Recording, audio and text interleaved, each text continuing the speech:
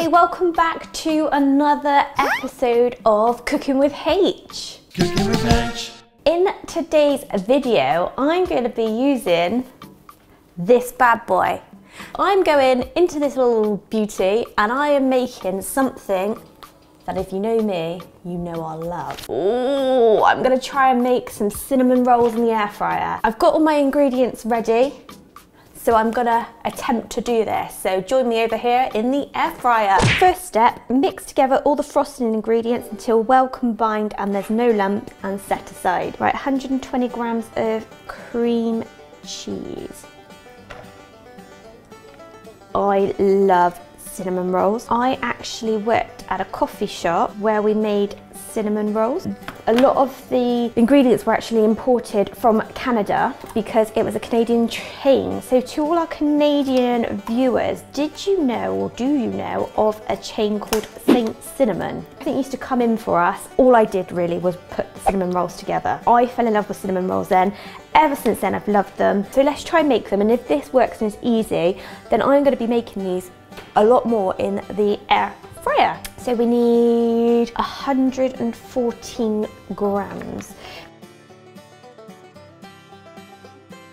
113 grams, and I need 114. 120 grams of powdered sugar, or for us Brits, icing sugar. I probably should have sieved this first. Didn't say anything about it, but this just seems a little bit granulized. Just before I go any further, if you do like the video and you do like the things that we do attempt to make in the kitchen, which is mainly your US dishes, then please consider subscribing to the channel, hitting that notification bell to be notified every time we upload a new video.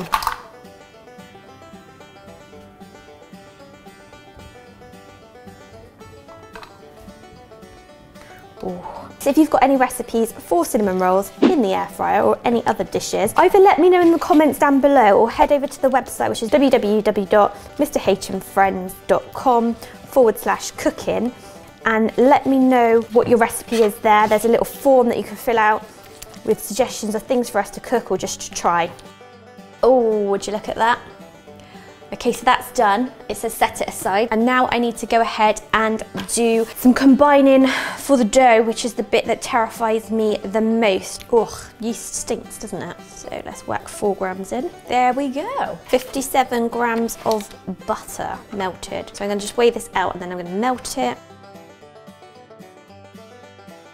I've never been a stickler for the rules as much as I am today, because you know I really want this to work, and when it comes to things like dough and things rising, I think if I get the mixture wrong, it's not going to rise and this is all going to go to pot. So I am trying my hardest.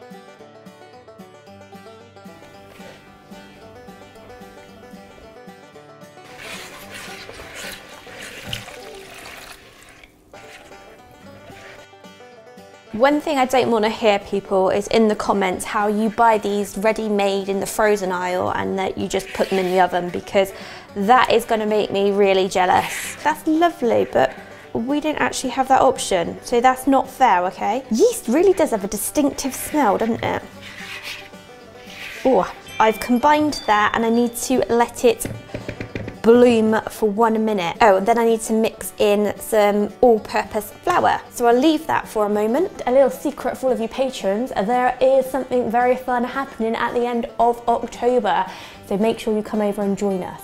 Also, because our lovely patrons do support the channel, these are all the lovely people that help us out and support the channel even further. So my minute of blooming has passed. It now tells me I need to add in 2 cups. I have measured out my flour. I did put it in this jug. Don't worry, I didn't measure it by going up here. 2 cups is 240 grams. I'm scared.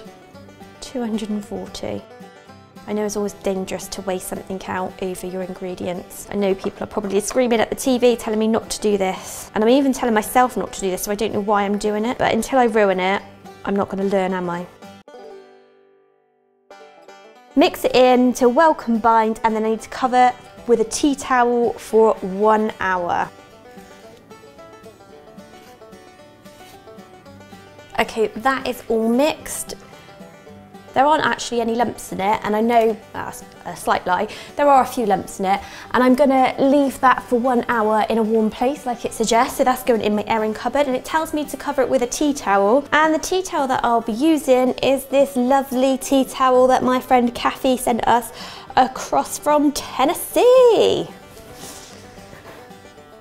Nice clean tea towel, that one. Right, so I will be back in 1 hour's time.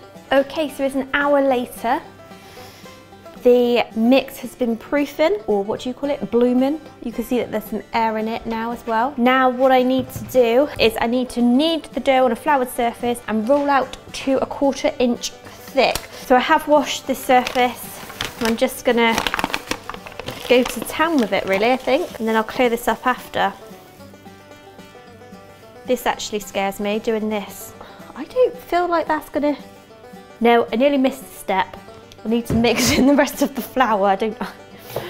No wonder why it didn't look the right consistency. So in there is the remaining flour, baking powder and salt. And I need to mix that.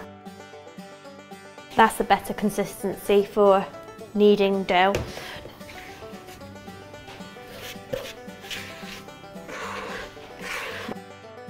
I might just have to get stuck in. So I need to knead this on a floured surface and another bit of dough on the floor. Gosh, look at the state of that.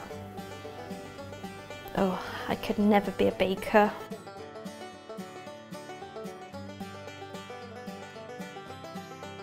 Oh, I'm not looking forward to cleaning this surface after, I'll tell you that. I feel I've kneaded that now. If I add any more flour, I think it's gonna change the consistency too much. So I'm gonna get my rolling pin and roll it out.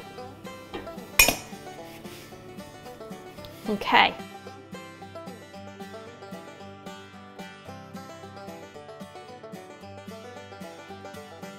I think we'll go with that. Softened butter. How do you spread the softened butter? I need to sprinkle the dark brown sugar and the cinnamon on top. Yeah, that worked well for the spreading, didn't it?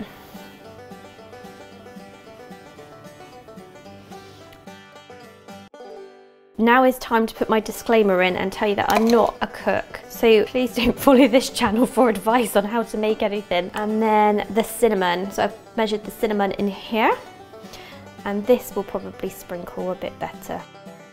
Okay, so now it says to roll the cinnamon rolls tightly, beginning at the long edge until a log of dough has been formed. Oh, this is not the fun part. Or maybe it is. Maybe it's just the bit that I'm a bit worried about. I'm sure once I get this going, it'll be all right, she says.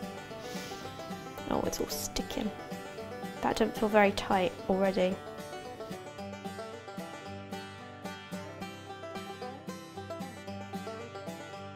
Cut this into 25 to 35 mil slices. I'm not sure if you do this, but when I used to work in the coffee shop and we used to make these, so we'd make them fresh, and then the next day, obviously because they were no longer fresh, we would cut them up, put more sugar and cinnamon on them, and put them back in the oven and turn them into cinnamon crisps, which, to be honest, they were lovely as well. So if you ever have any leftover cinnamon rolls, my advice to you would be to do that. Right, I'm going to pop these straight in here. I'm not sure how much space to leave, but I'm going to try and pack them fairly tight.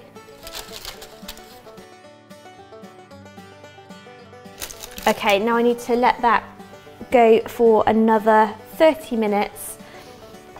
Cover with a towel, 30 more minutes, and then I need to place them in the air fryer for 12 minutes. So come back a bit later.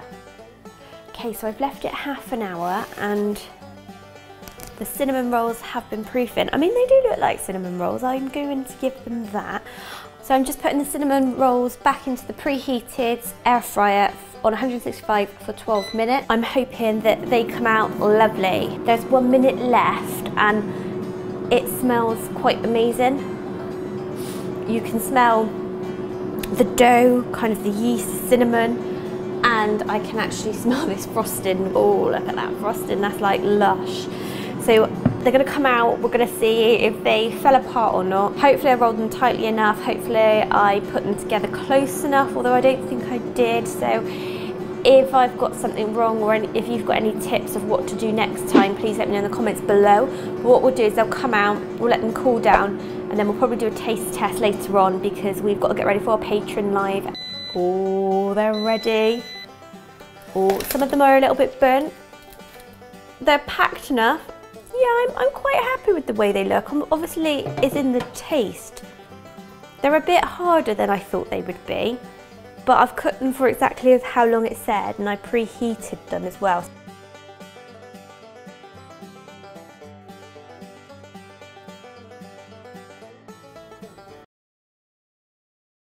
So we're back in the studio, and now I am joined by my lovely husband, Mr. H, and my beautiful baby H. Baby H is tucking into a little cake bar that I haven't made, and me and Mr. H are going to be getting into the cinnamon rolls. Look at that. Check that out. The one thing I found was there was a lot of frosting, so we could probably have more frosting on this, and I think they cooked a little bit too much on the outside. I probably should have checked rather than just go with the instructions. Wow. I suppose we just need to get on and try it. Yep. Ready? Ooh. Enjoy. Oh, wow. They're no Cinnabon though. Have you had some already, have you? May have done. Right, here goes. Oh.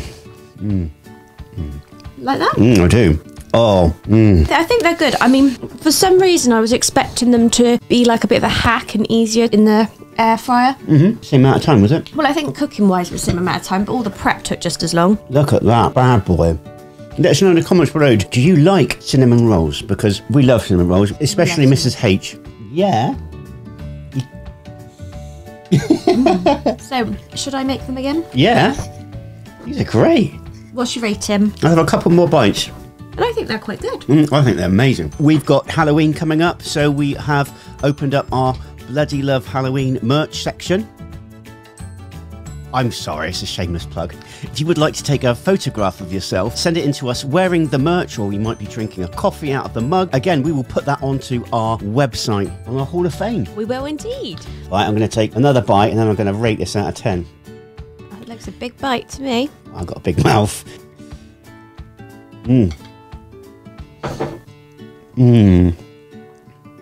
I love you.